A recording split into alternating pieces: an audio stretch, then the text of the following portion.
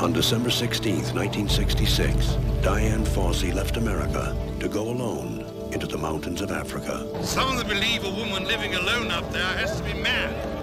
She was determined to make contact with the wild mountain gorillas and save them from extinction. Someone wanted her stopped.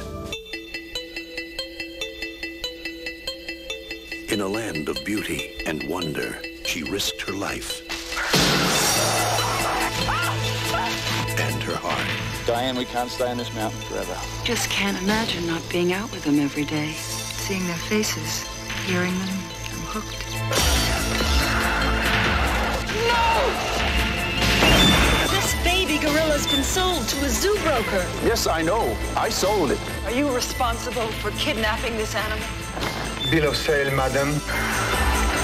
Give my gorillas the protection they're entitled to. Your gorillas. Am I a murderer? Did I do this? This won't stop!